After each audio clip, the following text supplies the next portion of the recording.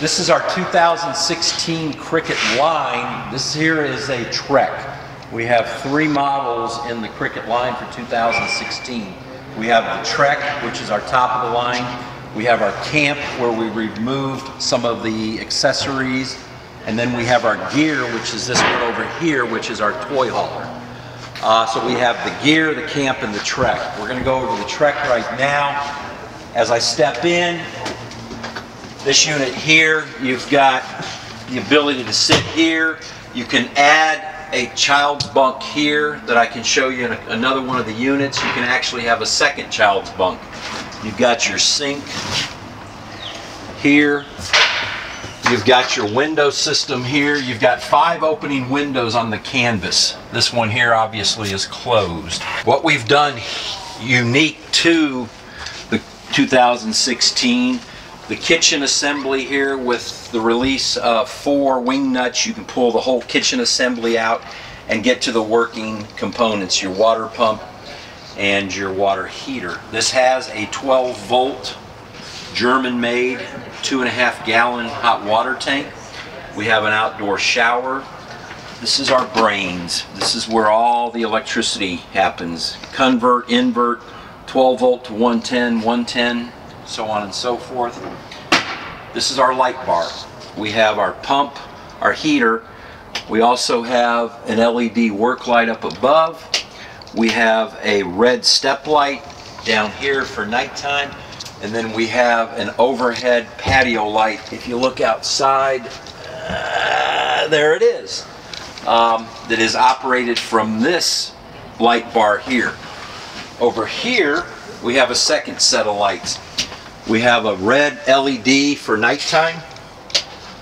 We have a wash light, or I call it a mood light, that washes the back panel for nighttime. And then we also have another LED work light. Underneath this area here, we've got storage. Going this way, this is where all the batteries are stored and enclosed with vents going to the outside. So I slide over here. This is another storage system. If you notice everything, it's birch plywood cabinet grade. You can get to it. This system here, in the down position, this table releases. This screws out. A shorter leg goes in. This drops down on it. And the cushion locks in, so you have a queen bed here at the shoulders.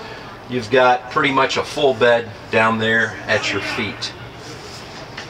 All of the windows, just like on the Tiger Moth, you've got your screen, you've got your privacy. They all tilt out, double insulated. Before I close this to head down the road, I would zip up my windows. But for timing, we're just going to give you a quick demonstration. You pop this out, this pulls down. What I always do is I take one of these to temporarily hold it. Now I would go outside and make sure all of my canvas is tucked in nice and neat, and then I have a road safety clip up front that I pull down, locks this down. I come back in and I fasten these. I'm 6'2", I can sit in here even on our Engel 110 12 volt refrigerator, have lunch, do my notes, lay down, take a nap. Then if I want to get to the campsite, with one push, top goes up. We've got a new thing we added for 2016, which is our kitchen utility bar over here. If you notice the construction, it's made high quality. We use nothing but the best. All skeleton parts, which are the aluminum that we have here, are all cut on a CNC. The reason why the unit has the dimensional, people will pull in and they'll look at it and they'll go, oh my gosh, you've wrecked it. No, the reason why it has the form that it has is aerodynamics and structural.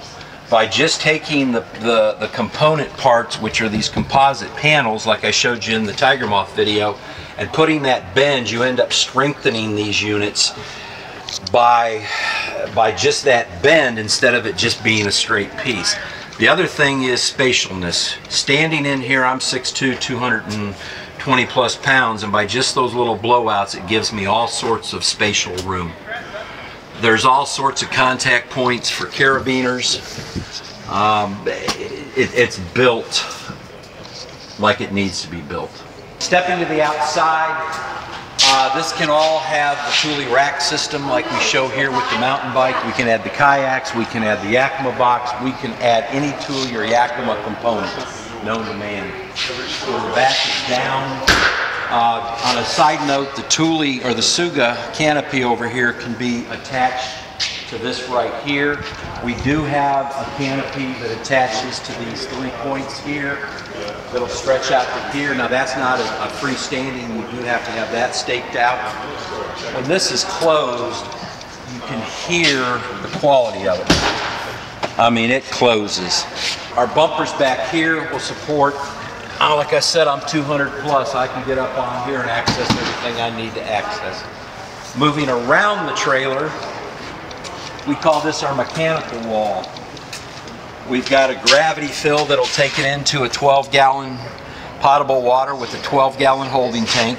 We've got the connection for the ZAMP solar system that plugs in. This unit here has our 110 5000 BTU air conditioner. That is an option. Moving around to the front of the trailer, we have our 30 amp service. So when we're at a power point, we can plug the 30 amp service in, charge our batteries, run our LEDs through the converter. What we've got here is we've got a pressure water fill when we're at a city water situation. New for 2016, we've taken the gravel guards and we've moved them back and we've put a protective coating on it. What we have here is our 2016 attachment for our shower. It's all packaged in one nice little box. The shower nozzle attaches. We have a cabana that attaches here, comes out, and there's a support pole here and here. So for those people that don't want to be outside butt naked, you have a place to get in. Doesn't bother me though. Here's something unique that a lot of people don't know what it is. Right here is a bottle opener, so you can take that adult beverage and pop it right there. Garrett thinks of everything. When the roof comes down, this is new for 2016. We've got a nylon protection piece, so when it comes down, it fits right into here, and we are rock solid.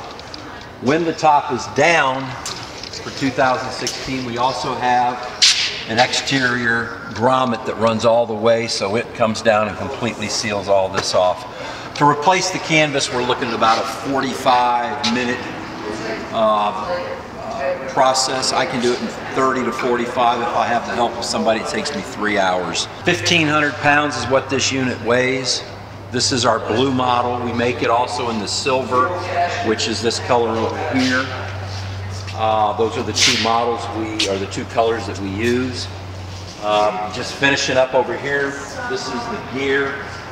As you see, all the components have been pulled out except for the kitchen. This has become popular with the adventure athlete that has his or her $6,000 mountain bike, their kayaks. They have a thermarest. They just want to basically carry all their gear and then have a base camp. This would retail, MSRP on this model here would be around $27,000 to $28,000. You could probably buy this unit here somewhere in the 23 to 24, depending upon some of the options that you would add.